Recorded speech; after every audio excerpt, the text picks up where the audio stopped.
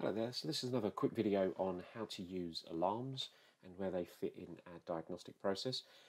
One feature of alarms is that we could actually use them if we're on a road test, for instance, to quickly save multiple captures as we're on the road test. And if we find an event, then we can save all the buffers, but instead of having to then save the file, rename it and edit everything in that way, we can actually just set up a default location with a test with a file name, and then actually keep adding on top of it sequentially. So it'll go up with 1, 2, 3, 4, and 5, and etc.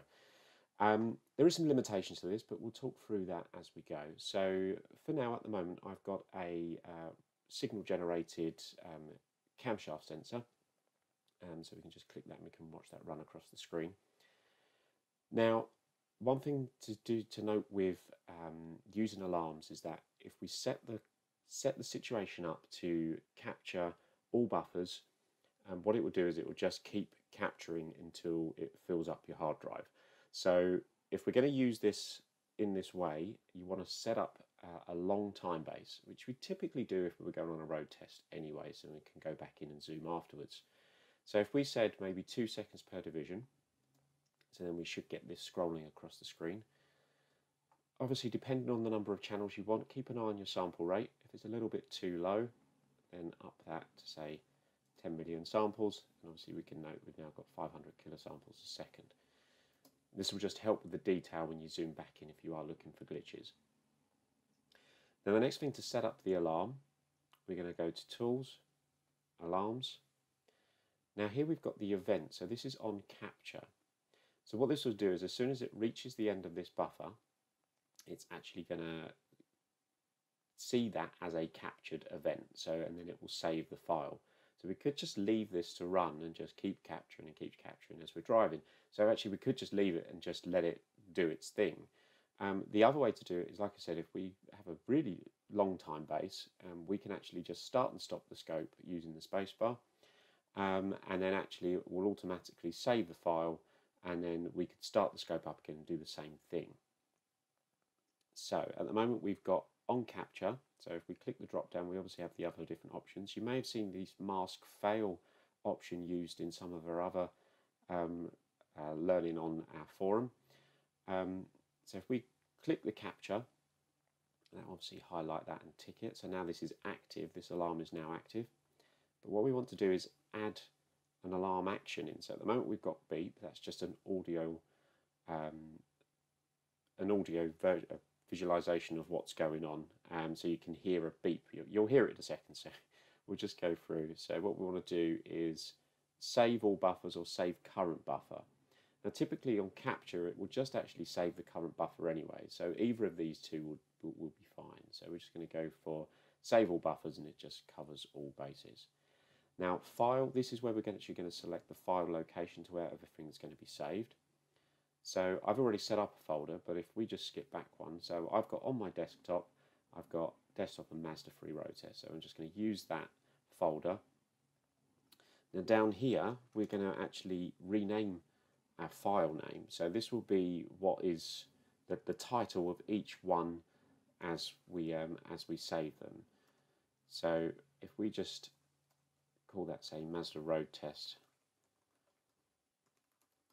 and just leave it as that, and then what we'll do is we'll go back in after we've done some captures. So that's where everything's going to be saved.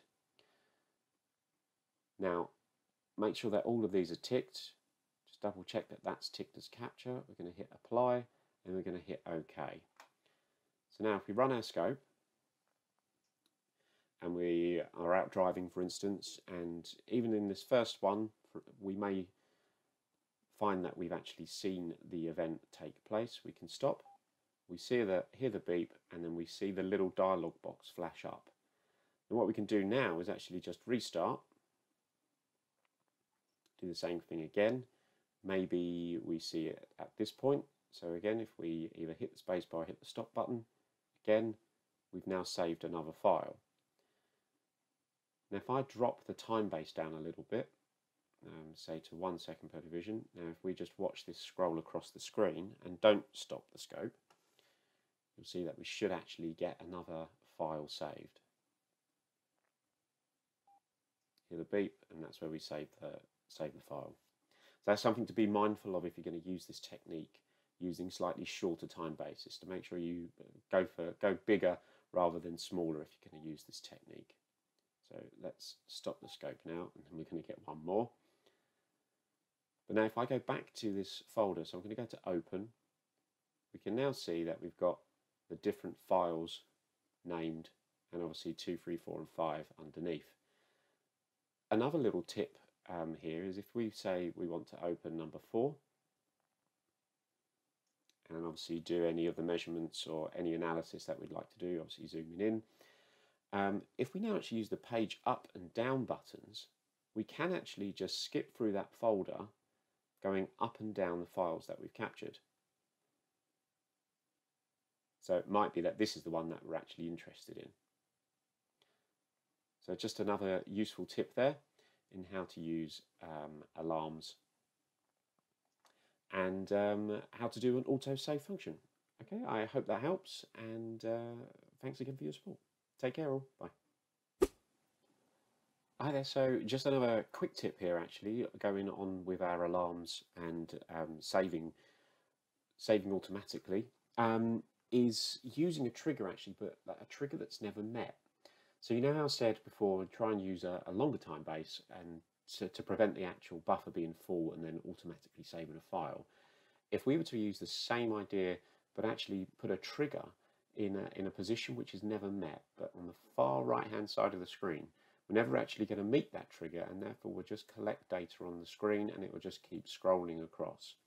At that point, if we do ever come across the issue, we can stop the scope and a file will automatically be generated and saved, and then we can carry on if we need to capture any further. So let's just talk how we're going to go through that. So again, I've still got this camshaft signal generated waveform on the screen. So we're going to take our time base up. Now we do need to be in streaming mode for this. So this is when the capture is actually, you can see it start on the left and then move across the right. Anything below 200 milliseconds is in block mode, so this is when we actually see the trace, all of it on the screen at one point. So we do want to be in streaming. Now if I add a trigger, so we're going to go for a repeat trigger in this instance. Now at the moment you can see it's at the bottom and it's not being captured, but in order to, not being triggered, sorry, in order to prevent that even further, go above, just click and drag and move the trigger way out of the reach of the signal that's on the screen. And you'll see now that actually the buffer count isn't going up. We are still seeing data on the screen, but obviously the trigger isn't being met, so we're not going to skip to the next buffer. To do that quickly at the bottom here on the trigger toolbar, we could just set that at 100% and then select your voltage range. Now this is just under a 2 volt signal out of our signal generator, so plus 3 volts, it's never going to meet it.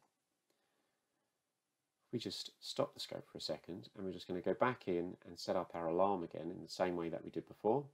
So it's going to be on capture, I'm going to make sure that that's ticked.